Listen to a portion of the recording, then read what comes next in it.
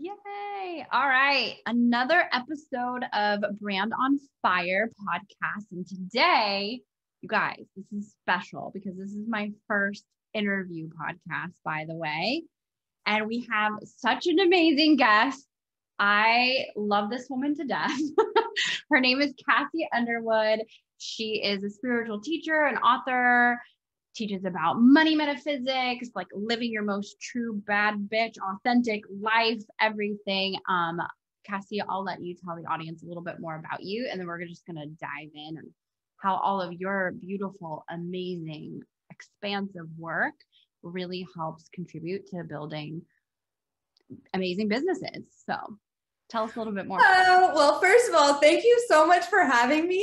And what an honor to be the first interview. I had no idea. Yeah, I forgot to tell you that piece. Isn't that fun?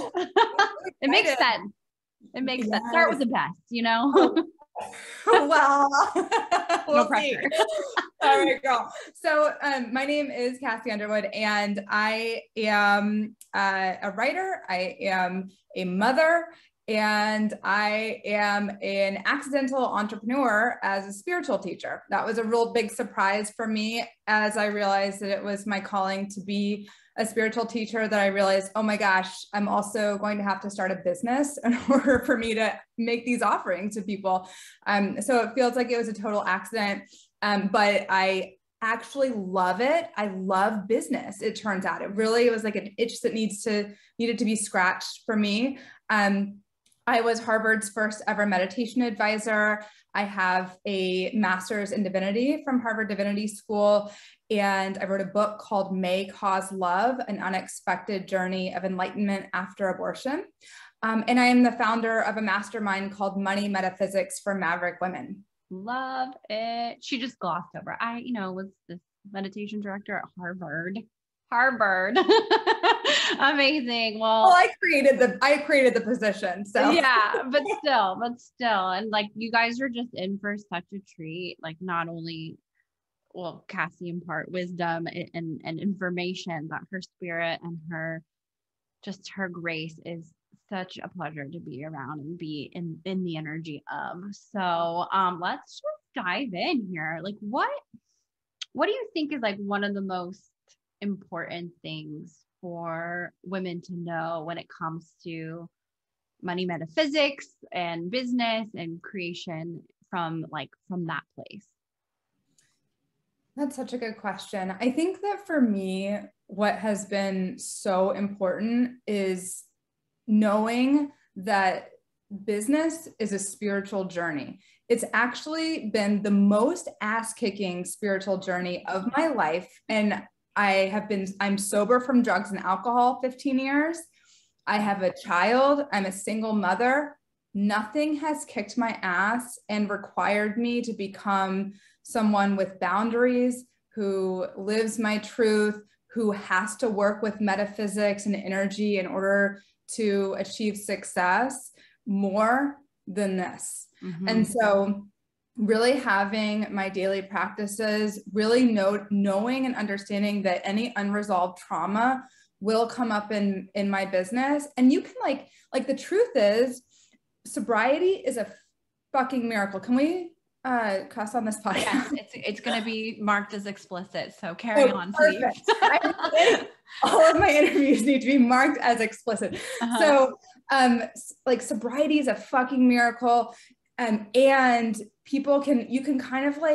you can be sober and do like the 12 steps bare minimum, right? And still like have it. You can still have sobriety, even if you're kind of like limping along, and you can still show up at the meetings. You can be a parent and get away with being, a parent who doesn't deal with the way that their childhood trauma is showing up in their parenting. Yes. You cannot be a business owner and be successful and and actually be sustainable without dealing with all of the triggers, all of the resentments, all of the fears that you have. You have to face them. And so for me, it's really been a journey of breaking free of codependency, speaking my truth, and transforming my relationship with money. Amazing. I couldn't agree with you more, because it's like You have to be open to receiving, like you said, boundaries, limiting beliefs and concepts about pretty much everything. And as we know, like business is really about relationship at the end of the day, whether it's with yourself, with your team members, with your clients, with your customers, everything. And so if that's not tip top, then it's difficult to like proceed and actually be sustainable and successful. I love everything you just said. Love it. You said the phrase, speak your truth. I know that's super important to you and a foundational piece of your brand, your business, and everything you're up to. Talk to us a little bit more about that. Well, I think that it's so important to talk about it as a concept, because speaking one's truth as a concept before we actually get into the nitty gritty of what it looks like, because I think that there's a lot of misinterpretations about speaking your truth and being unapologetic and being a bad bitch. Like, it doesn't mean just being unfiltered and undisciplined and saying whatever comes through your mind. It means actually having, like, for me at least, like, I have a morning practice. I'm praying every morning. I'm connecting with the universe, with God, whatever name you want to call it.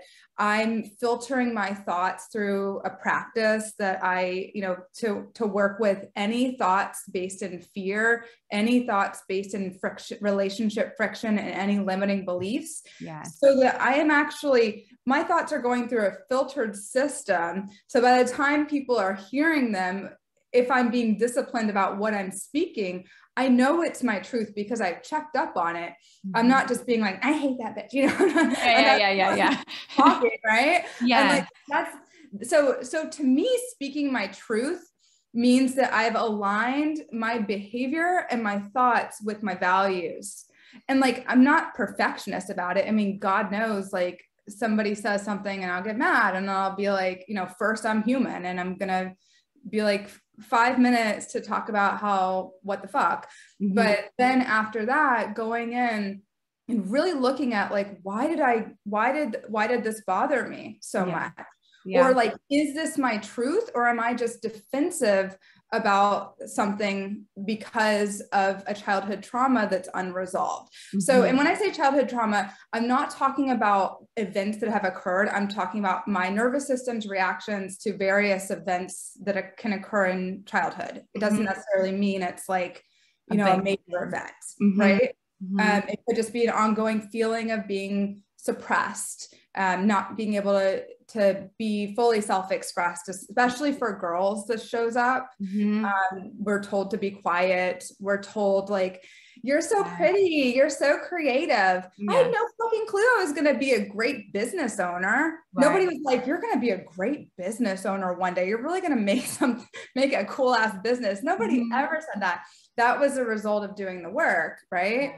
But and that was a result of finding and basically being forced into it by way of wanting to make an offering, and then looking at, like, what is my truth within this? Yeah, I love that. And it's so related to branding because of the value piece and like how you want to show up. And I love that you made this distinction between kind of just being, off the cuff, saying whatever, which is kind of very like an ego-driven place, versus like, let me connect, let me align. And then from that place, then I start to speak, because your audience can feel it when it's one way or the other. Even if you're feeling on the timid side, your audience can feel it. So I love that you made that distinction, that it's not just like, oh, I'm going to speak my truth. I'm just going to say whatever comes to me, whenever I want.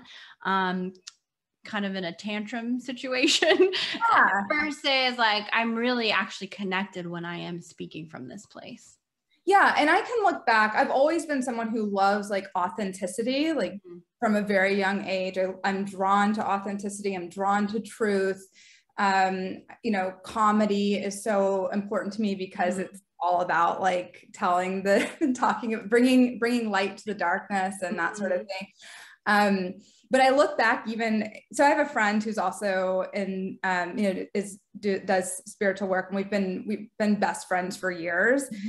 And we were looking back at one point at our old, like, Facebook messages from 15 at this point, my God, like literally almost 20 years ago. Uh-huh. And they were so mean. We were like, oh my God, that was so mean. Mm-hmm. And we just thought that we were, you know, just like speaking the truth. Mm-hmm. But it wasn't aligned with values to speak to the branding. Like that wasn't my truth. That was just my unfiltered like judgments. Mm-hmm.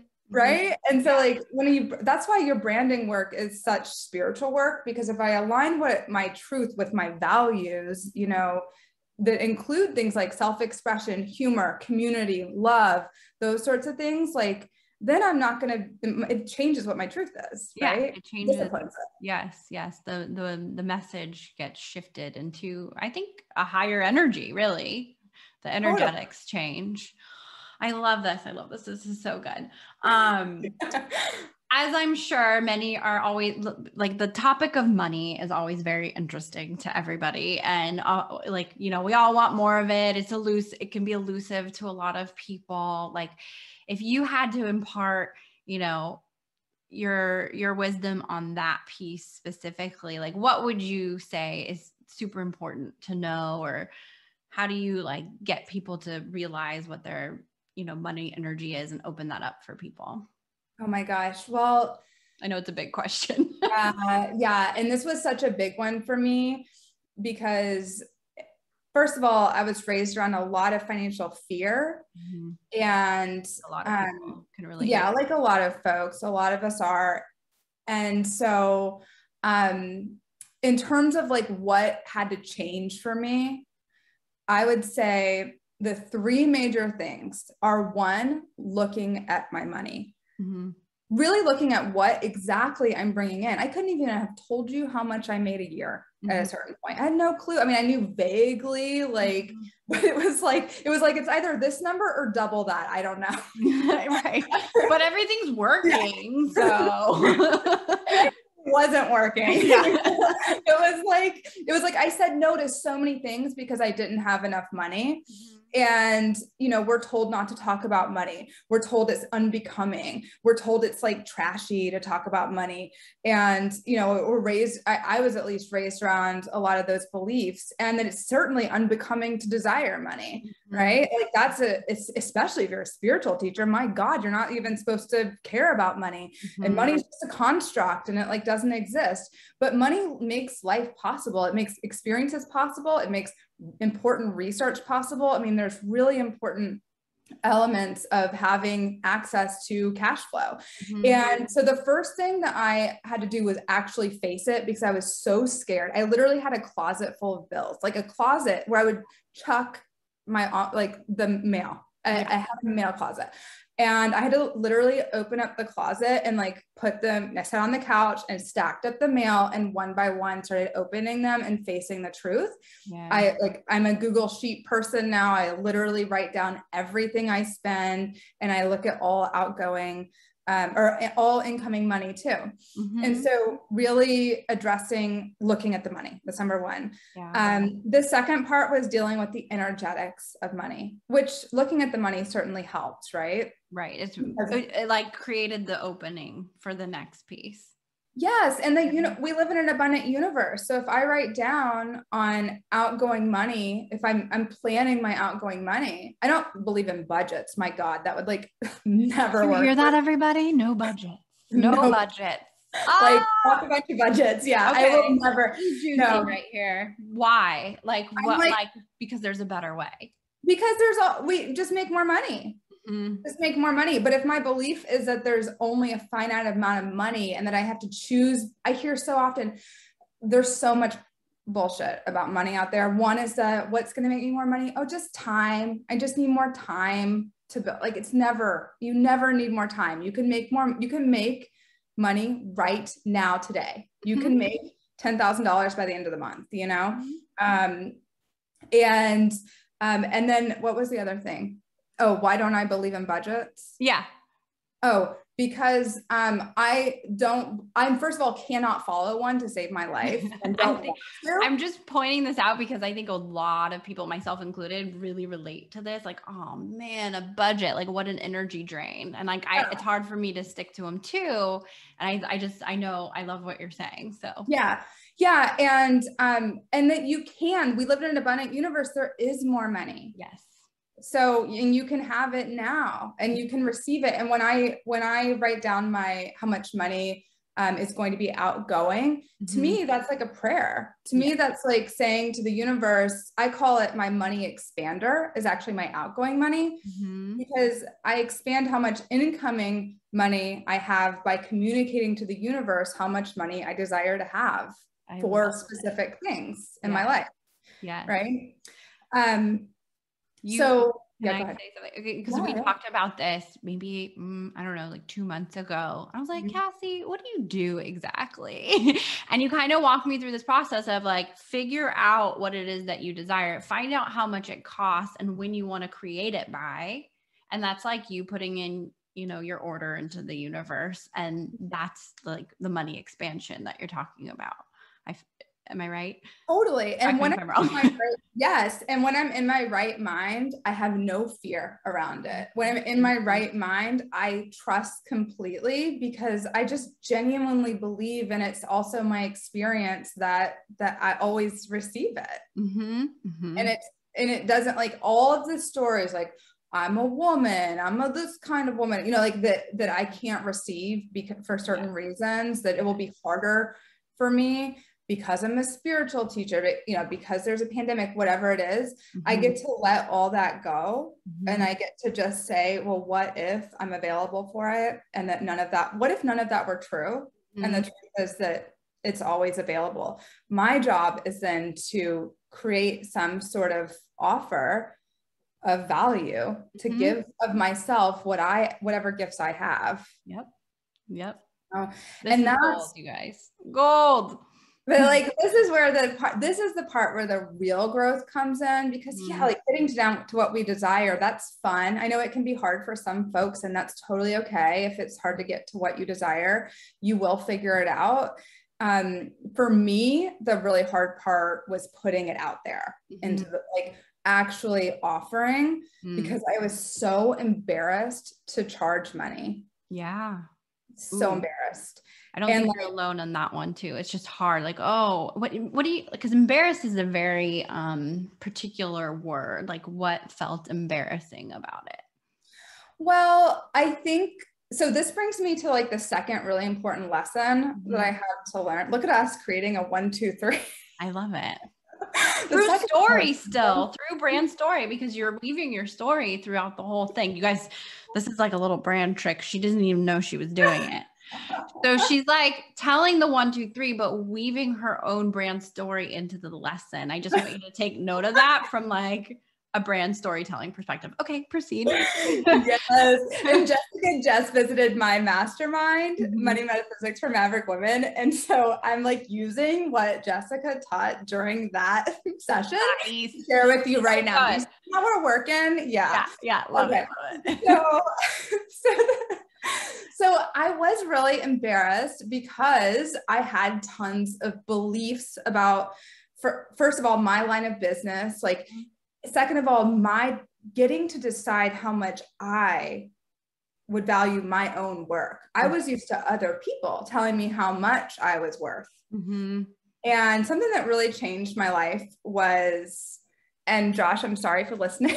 And also thank you. But my friend Josh had an incredible tutoring business. And he's just an incredible businessman. And I worked for him as a tutor. And one time I learned that the amount that he was charging for my services was a lot more than what I was getting paid. Now, because I was not a business person at the time, it did not even occur to me that he was taking a cut, which was so silly, which of course he was. Like, of course, which is how else is he going to make money? Yeah, right, exactly. But then it was so helpful to me because I was like, oh my God, like, this time I'm spending with this person is like twice the amount of value than I thought I was worth. I thought I was this much per hour, but apparently I'm, and then I was also like, oh shit, I should be showing up at that level. Yeah.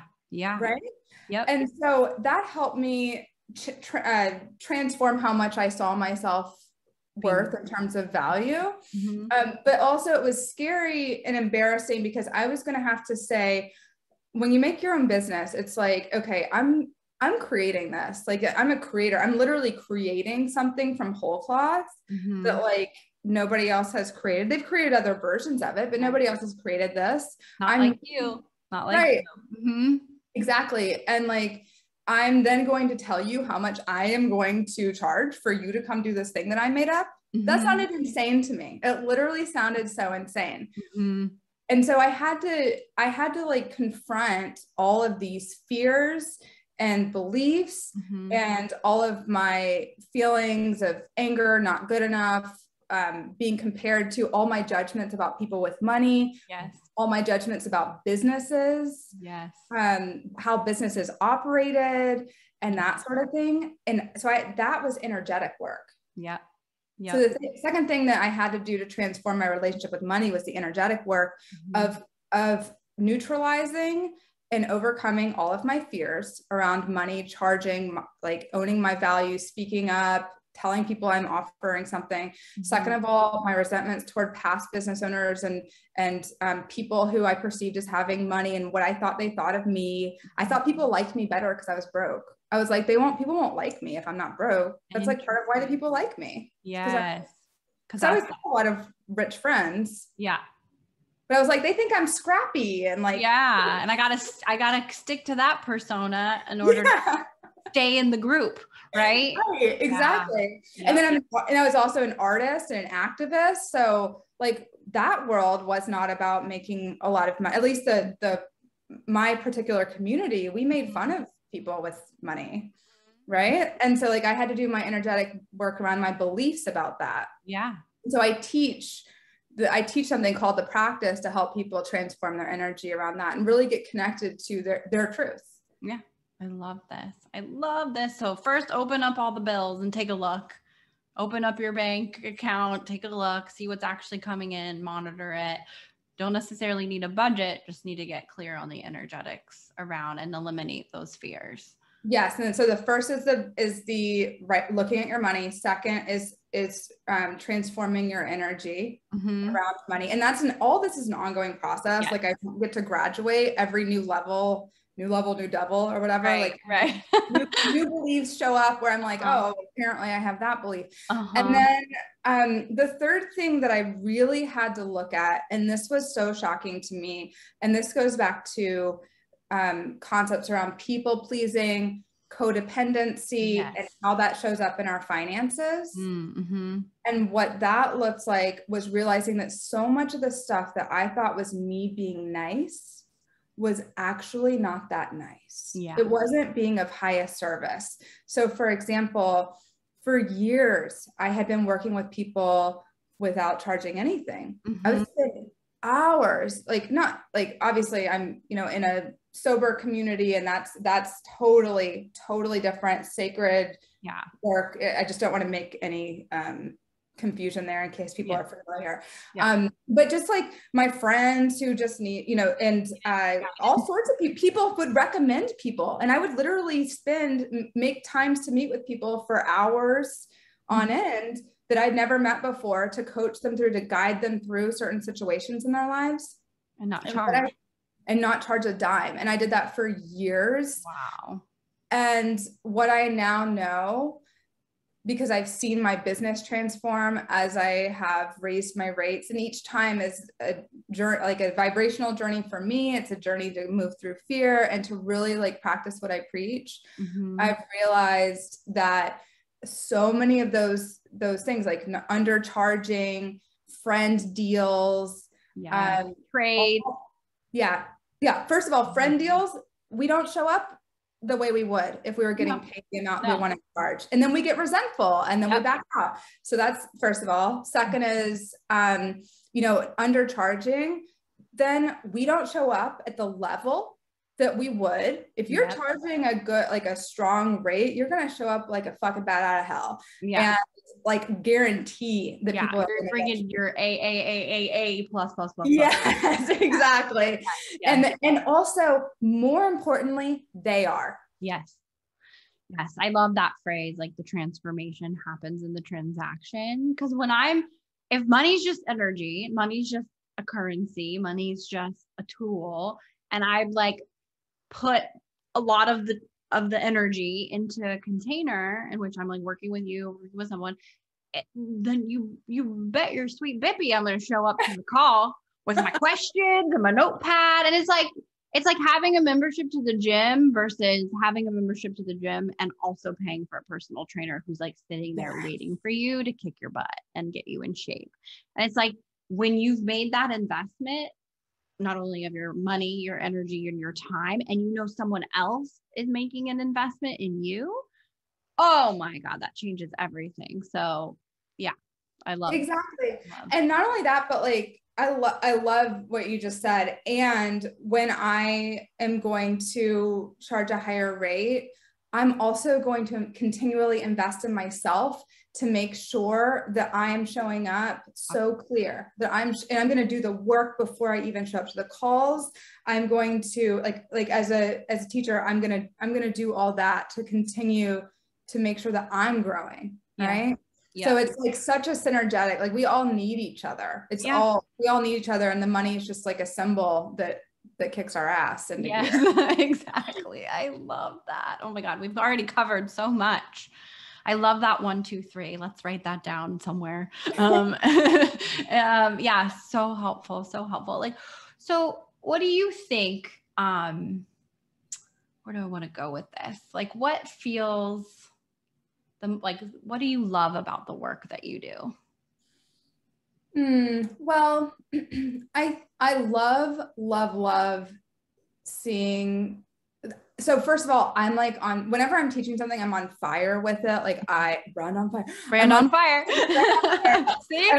Like, I can't wait to share it with them because it's something that just transformed my life. Mm-hmm. So getting to like see what happens with someone else mm-hmm. in their life when they're starting to put the same principles into action and they start to see, the money pile up in their bank account. And then also getting to be in this synergetic, I was just talking about this, but like this relationship, this symbiotic relationship where we are really getting to sharpen each other, where somebody, my clients have already just I've just gone through something and then they're going through it. And then I get to share with them. Right. Yeah.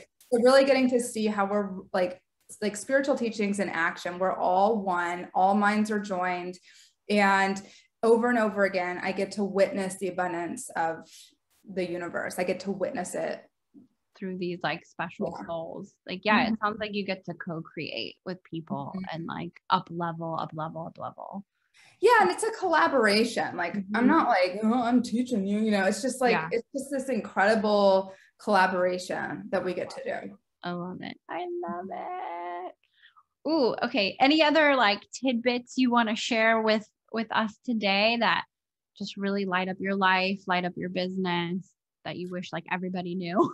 Yes, actually. So I think that for me, like the most important thing that I can do for any area of my life for full self-expression, to be who I came here to be, to have the courage to be a bad bitch or a maverick or whoever it is that you really came here to be, is that practice in the morning of really like tuning into myself before I check my cell phone, before other people's thoughts are getting into my head, before I'm trying to meet demands on me, to really tune in with meditation, to make that a non-negotiable, with prayer. If you're somebody who prays, it doesn't have to be to anything in particular. It can be to like, the universe or to a tree, whatever.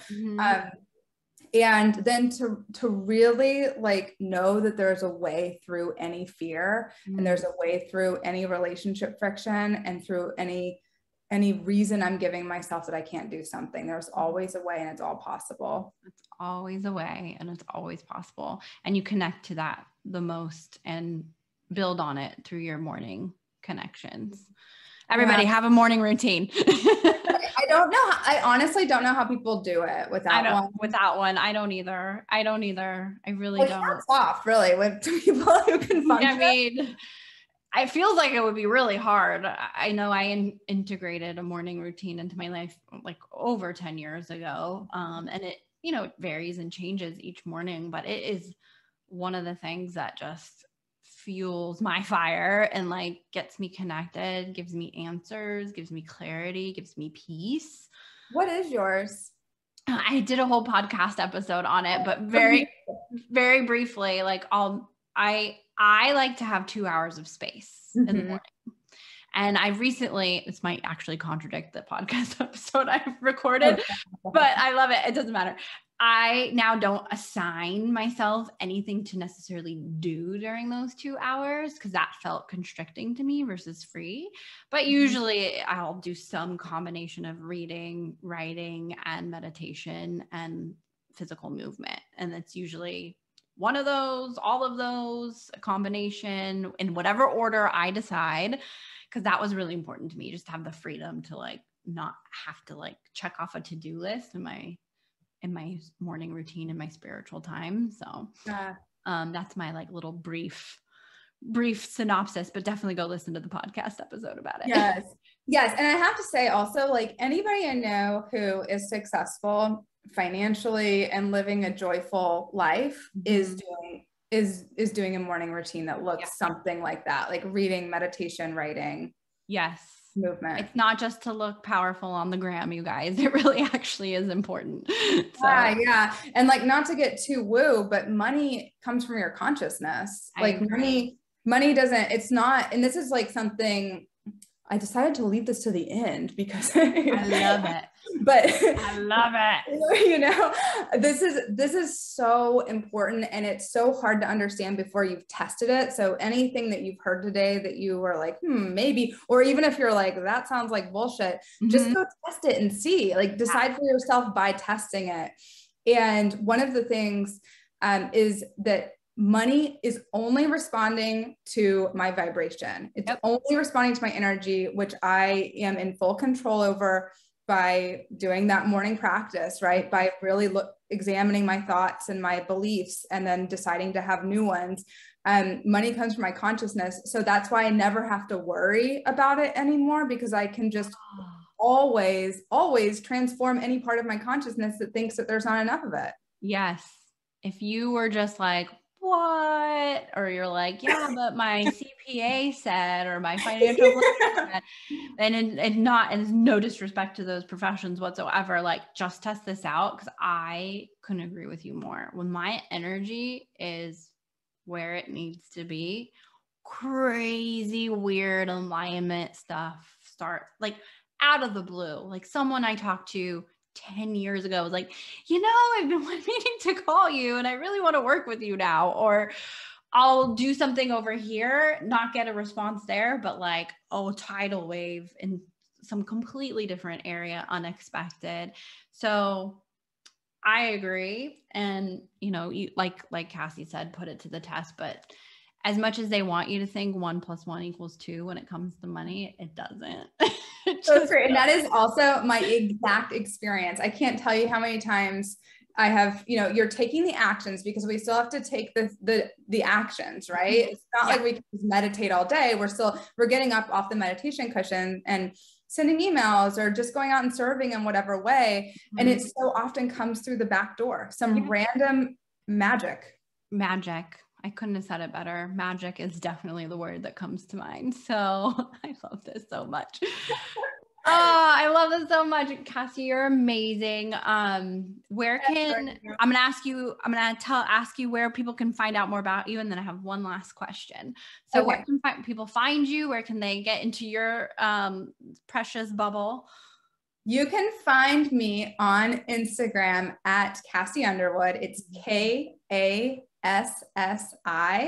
no E, K, not a C, KASSI Underwood, like Carrie Underwood. And then KassiUnderwood.com. Yeah, we'll put that in the show notes as well, so people can totally find you. And if there's, definitely go to her website. She's bad. I mean, she's married. She's interviewed Marianne Williamson, like crazy, amazing people in the space. Like you guys, you need to follow Kassi. She's amazing. So maybe a hard question, but I'm going to ask it anyways. What do you think is your brand on fire? Oh my gosh. What do you mean? Like what makes your brand feel like fire to you? Oh, you know what it is? It's like being a maverick. It's really, that's like the heart of it, is like all the inner work, all of that is to get down to listening to that voice within. And that voice within is not a rule follower, is not a crowd follower. The voice within is a bad bitch, and you never know where she's going to take you. And that's really the heart and soul of it. I love it so much, Kassi. Thank you so much for being on this podcast. You dropped so many pearls of wisdom. You guys go experiment with your life and with everything, Kassi. And you don't have to make a budget. How exciting is that? Unless you really want to, unless you're really into that. So I'm just such a pleasure to have you on the podcast. I adore you. I just appreciate you as a fellow business entrepreneur and as a friend and as like an energy sister. So hats off to you. Same. I love you so much. Thank you for having me. It was such an honor. Absolutely.